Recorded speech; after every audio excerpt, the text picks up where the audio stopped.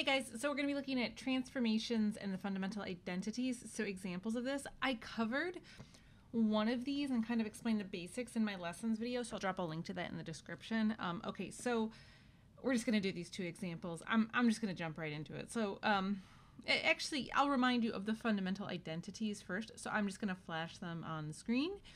You can hit pause if you need to write them down or read them over or whatever, but these are what we want to use to perform the following exercises. So write cotangent in terms of sine x. Okay, so I think a lot of times when we think of cotangent, we think of the good old quotient identity, right? So cosine over sine. And I know what you're thinking, okay, it's supposed to all be all in terms of sine, but this gets us like a place to start. So let's just write that out. And when you do problems like this, they're a little bit of a process. So I write this out. I've got sine here. So the question is, can I write cosine in terms of sine by using the fundamental identities? So just to kind of flash what we have, is there anything that relates cosine and sine together? And now you might be saying, oh, wait, this one right here, right? So sine squared theta plus cosine squared theta equals 1. So this is an identity that has sine and cosine in it, right? So if I come back to this, so let's see, that was sine squared theta plus cosine squared theta equals 1. I could solve this for cosine, right? So I'd have cosine squared theta equals 1 minus sine squared theta. And then cosine theta would equal plus or minus the square root of 1 minus sine squared theta. Okay, so bada bing, bada boom. Right now I've got my cosine rewritten in terms of sine. So I can rewrite this as cotangent equals this plus or minus the square root of 1 minus sine squared x over sine x.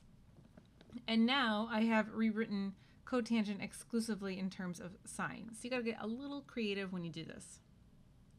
So what about this other one? So write cosecant in terms of cosine of x. Okay, so cosecant is, we know has this reciprocal identity, right? So it's equal to 1 over sine.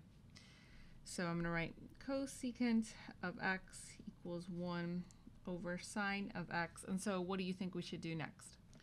Well, now we'd probably want to use the same Pythagorean identity again, right? So I need to write this in terms of cosine. So I've got sine here. I can rearrange this again. So without going into all the work again, I will just write, sine squared theta plus cosine squared theta equals 1. And then I can, so in the same way like we did in the other example, I can solve this for sine. So I would get that sine theta equals the square plus or minus the square root of 1 minus cosine squared theta. And so then I can substitute that in. So that was using the identity. So now I can rewrite this sine of x as that square root. And then the last thing that you want to do is you do want to rationalize. So you're just going to multiply by that square root. And so then I ultimately get that cosecant of x is going to be equal to plus or minus the square root of 1 minus cosine squared x over 1 minus cosine squared x. And then we are done.